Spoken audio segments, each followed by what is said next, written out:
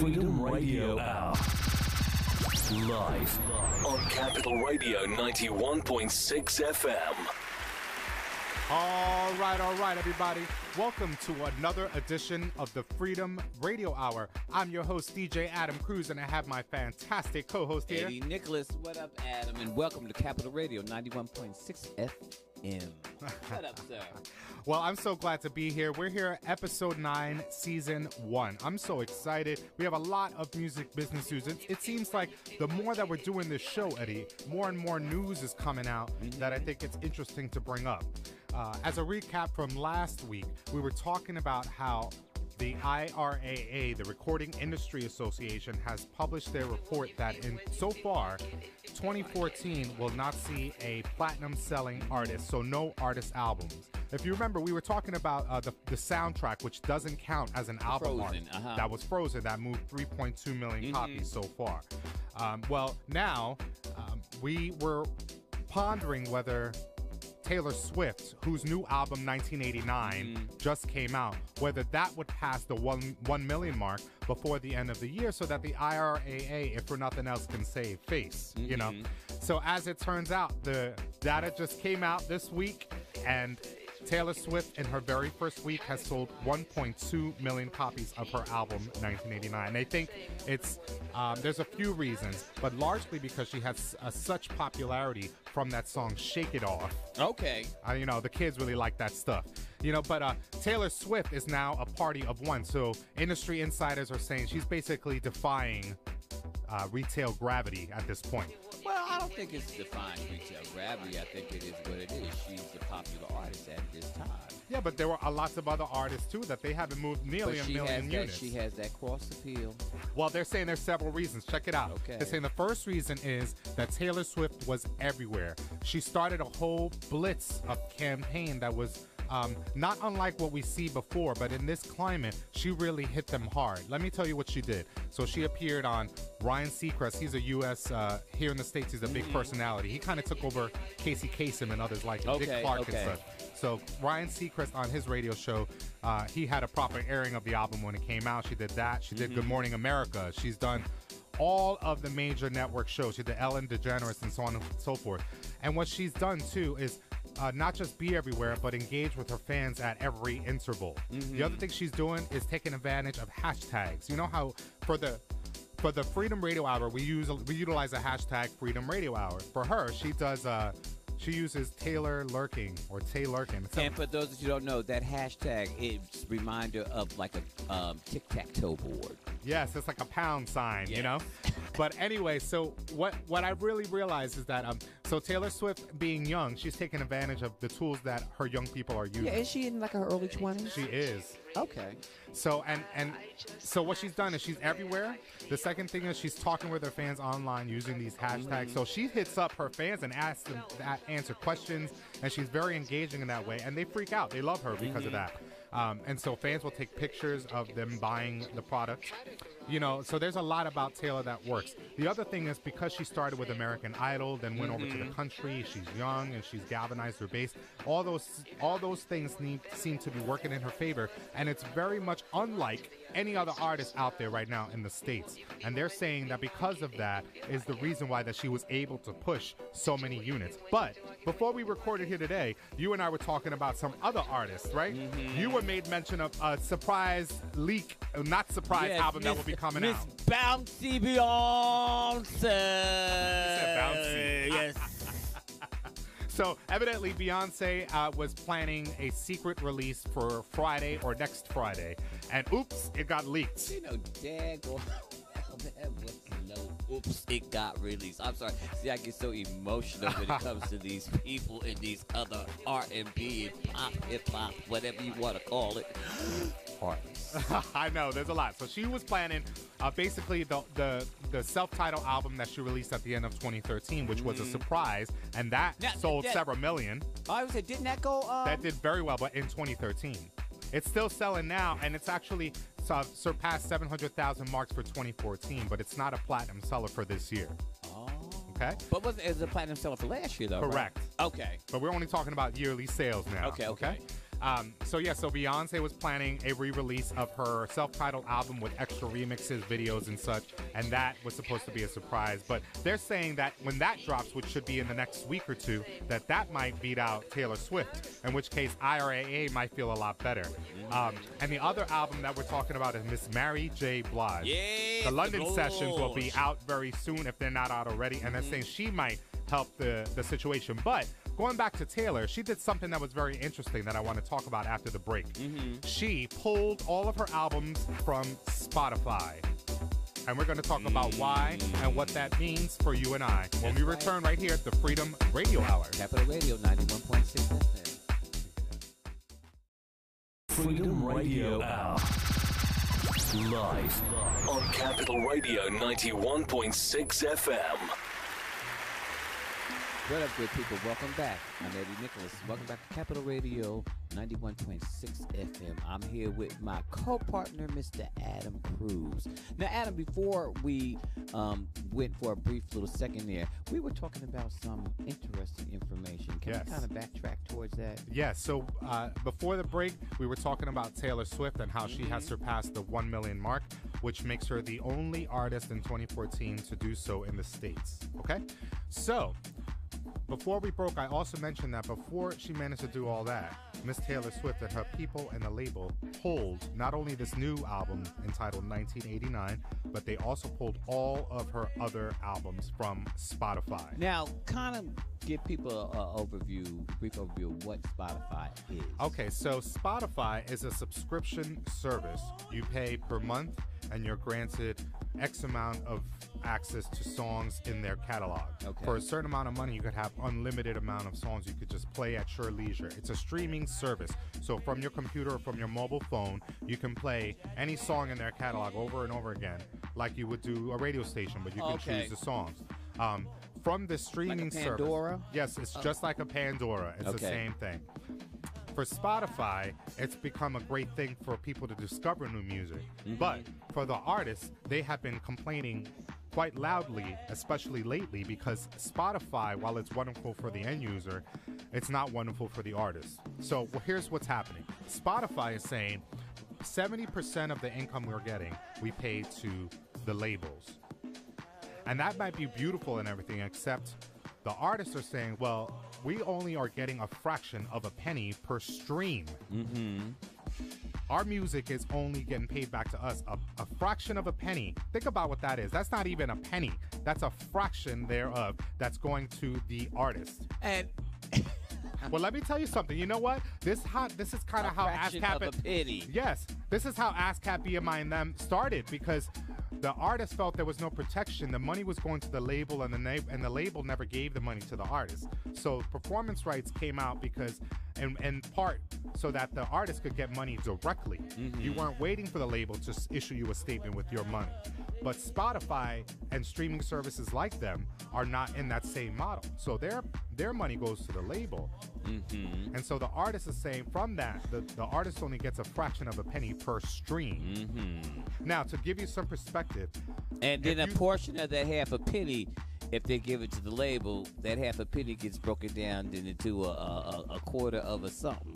Well, let me tell you, by the time you get the fraction of a penny, everything has been broken down, with the lion's share going to the aggregator. So in this case, Spotify. And you know how I feel about that.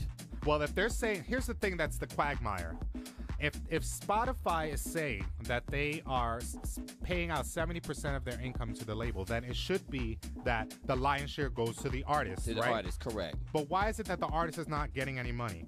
So in response to that, Taylor Swift and her people pulled her albums. And when we come back, we're going to explain what her quote was and what her feelings were about Spotify to cause this. And we'll talk about that and more here at the Freedom Radio Hour. Capital Radio 91.6 FM, the heartbeat of state. Freedom Radio Hour. And we're back here at the Freedom Radio Hour live on Capital Radio 91.6 FM, the heartbeat of Sudan. I'm your host, DJ Adam Cruz, and I have my fantastic co-host here, Eddie Nicholas. Yes, we're having a great time talking music, business news, and trends from around the world.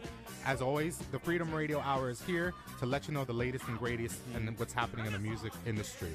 Okay, so what we wanted to talk about was Taylor Swift and her label, Big Machine Records, and what they did. In response to how low the money is for artists, the label decided to pull the album 1989. So they first pulled that.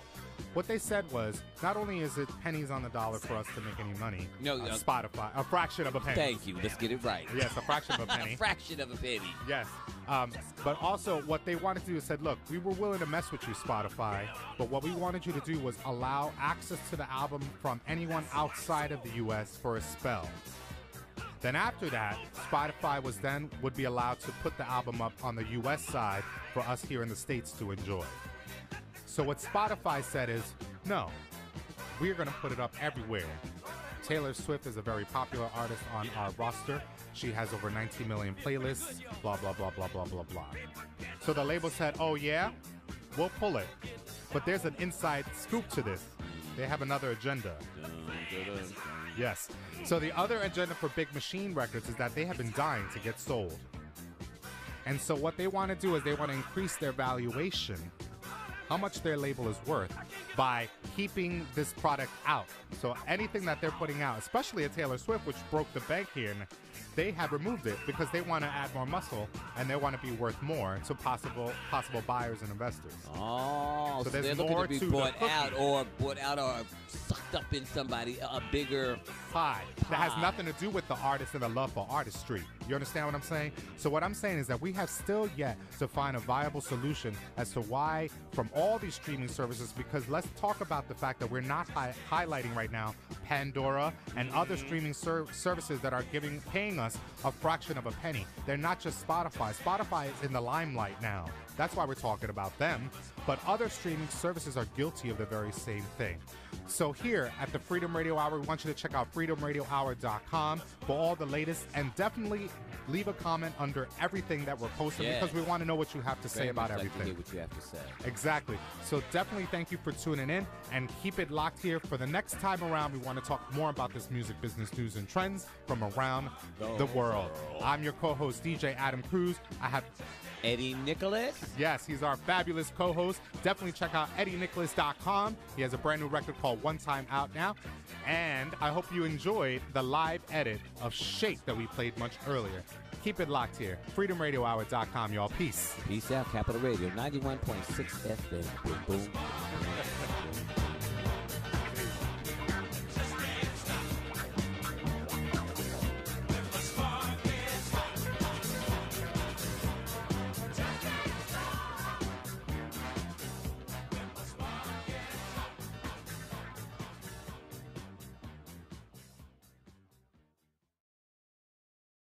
Freedom Radio Hour. Live on Capital Radio 91.6 FM. All right, everybody. Welcome to another edition of the Freedom Radio Hour. I'm your host, DJ Adam Cruz, and I have my fantastic co-host here, Eddie Nicholas. What up, Adam? And welcome to Capital Radio 91.6 FM. What up, sir? Well, I'm so glad to be here. We're here at episode 9, season 1. I'm so excited. We have a lot of music business news. It seems like the more that we're doing this show, Eddie, more and more news is coming out that I think it's interesting to bring up. As a recap from last week, we were talking about how the IRAA, the Recording Industry Association, has published their report that so far, 2014 will not see a platinum-selling artist, so no artist albums. If you remember, we were talking about the soundtrack, which doesn't count as an album art. That was Frozen, that moved 3.2 million. Check it out. Okay. They're saying the first reason is that Taylor Swift was everywhere. She started a whole blitz of campaign that was not unlike what we see before, but in this climate, she really hit them hard. Let me tell you what she did. So she appeared on Ryan Seacrest. He's a U.S., here in the States, he's a big personality. He kind of took over Casey Kasem and others like him, Dick Clark and stuff. So Ryan Seacrest on his radio show, he had a proper airing of the album when it came out. She did that. She did Good Morning America. She's done all of the major network shows. She did Ellen DeGeneres and so on and so forth. And what she's done, too, is not just be everywhere, but engage with her fans at every interval. The other thing she's doing is taking advantage of hashtags. You know how for the Freedom Radio Hour, we utilize a hashtag Freedom Radio Hour. For her, she does she uses Taylor Lurking or Tay Lurking. So, and for those that you don't know, that hashtag is a reminder of like a tic-tac-toe board. Yes, it's like a pound sign, Yes. you know? But anyway, so bouncy. Yes. So evidently Beyonce was planning a secret release for Friday or next Friday.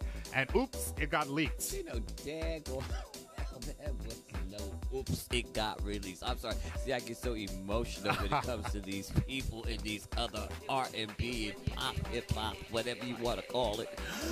Artists. I know, there's a lot. So she was planning basically the self-titled album that she released at the end of 2013, which was a surprise, and that sold several million. I would say, didn't that go? That did very well, but in 2013. It's still selling now, and it's actually surpassed 700,000 marks for 2014, but it's not a platinum seller for this year. Oh.